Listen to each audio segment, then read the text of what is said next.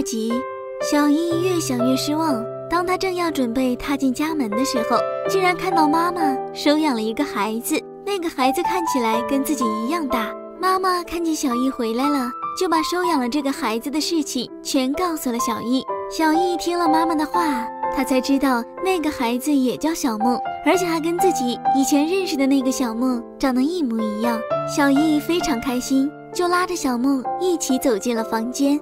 小易与小梦在房间里玩耍着，玩到一半的时候，小梦突然说道：小易呀，我是你3年前的那个好朋友小梦，我现在回来是遵守我曾经答应过你的诺言的，现在我的诺言终于实现了。1个星期后我又要走了，回我的地下世界里去了。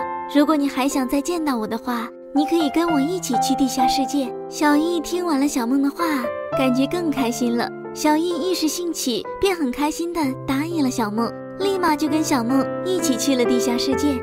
到了地下世界里，小易和小梦在一起玩耍，一起讲笑话，一起吃饭。可是小易却从来没有想过他的妈妈。有一天，小易和小梦一起在地下世界里玩的时候，突然看见前面有个人朝着自己走来。小易仔细一看，他才知道是自己的妈妈。小易看着妈妈，便跑上去对妈妈说：妈妈，你怎么会在这儿呢？妈妈叹了口气，对小易说：自从你去了地下世界的这几天，我都找不到你，我就想方设法到处寻找你，可是一点线索也没有。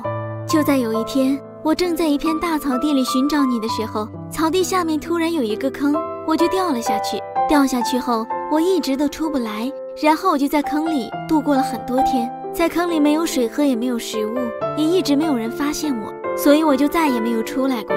妈妈就这样静静地被饿死了。所以妈妈被饿死后就来到了这里。小易听了妈妈的话，心里感到非常的后悔，他觉得自己不应该要去做这么傻的事情。可是小易现在后悔也没用了，因为小易已经不能再变回人类了。